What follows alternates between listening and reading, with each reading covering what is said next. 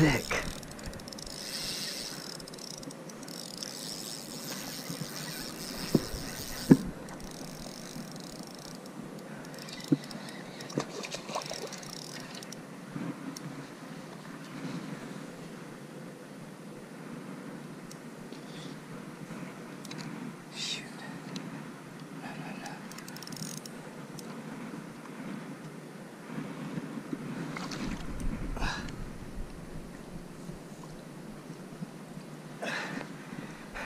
Kim,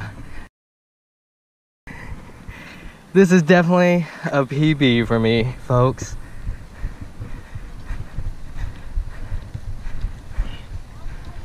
It was my first cast out there. Look at that. Yeah, all right. This is definitely my biggest one.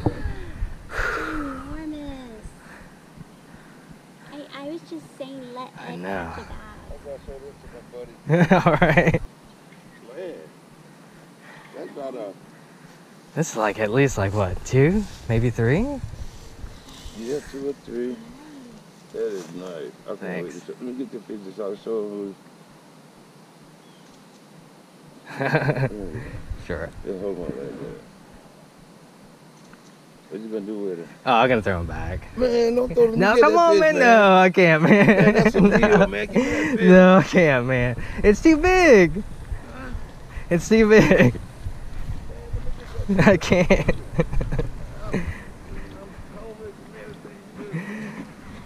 you serious? You gonna throw them back? Yeah, man. Yeah, it's too good. Really. Yeah. You can't really eat this. Man, that's a meal for me. Oh, man.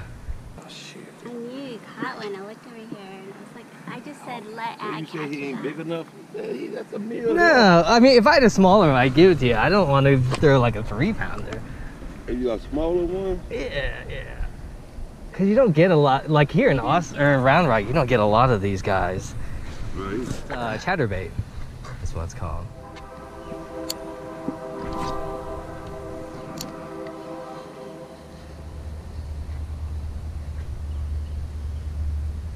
Man, that thing dumped it hard. Chatterbait is where it's at. Alright folks, outside with that, we are trying to carp and catfish at the same time over here in this other section, but we are not having any luck.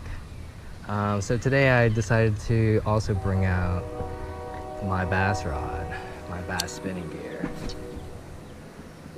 I'm currently using as you can see, the Avid X. It is a 7-foot medium 2-piece, along with my Shimano Stradic CI4 2500.